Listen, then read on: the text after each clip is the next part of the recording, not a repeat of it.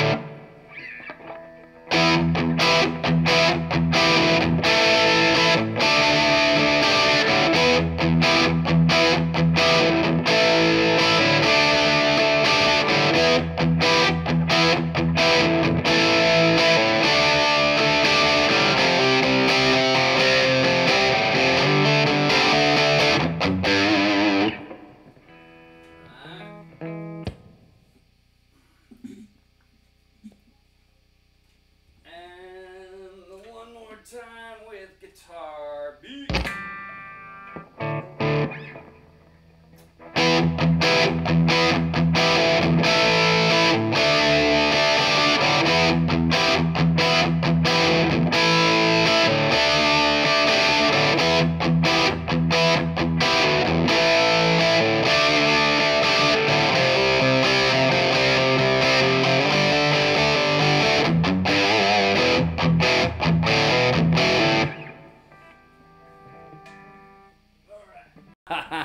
All right. So, what did you think? This vintage was guitar B.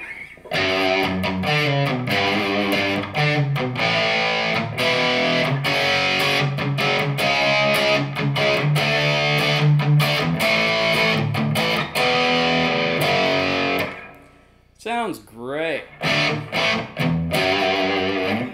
It's a little tighter, a little fatter. The pickups are a little hotter, so I don't know if that is fair. The pickup heights are the same. I didn't do anything, but I think those pickups are a little bit hotter. Whereas this was guitar A. This was the first one played each time.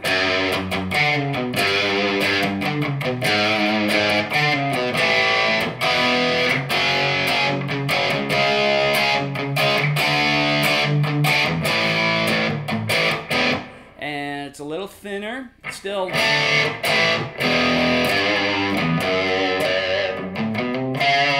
really good tone, but a little bit thinner and not quite as bassy, but both good, but it's a little different. There's a little dying out when I play that riff versus. And it could be just totally me, but I'm trying to play it as close to the same as I can.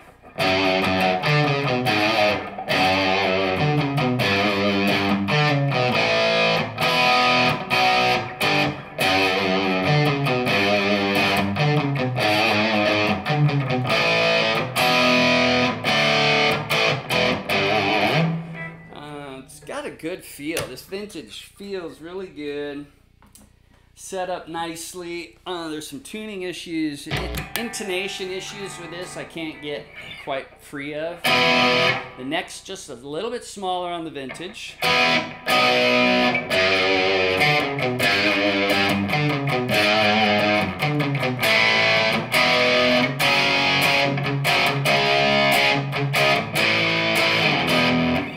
Anyway, also, I didn't bring this into play, but this has the Proline electronics upgrade, so you can go split on the bridge pickup, split on the neck pickup, and or back here, there's even another one, which gives you that out of phase middle position, which is really kind of quacky.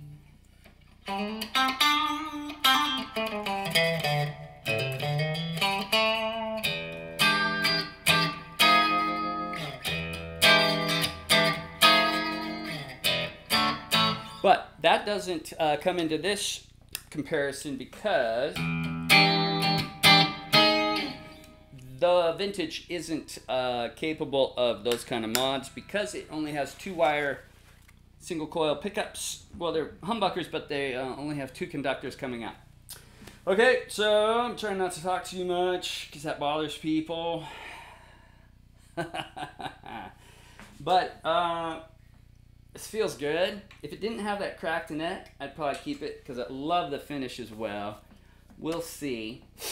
I can sell this for what I got it for. I'm pretty sure I got a beautiful deluxe case with it and the electronics upgrade, and it was still under $500 out the door.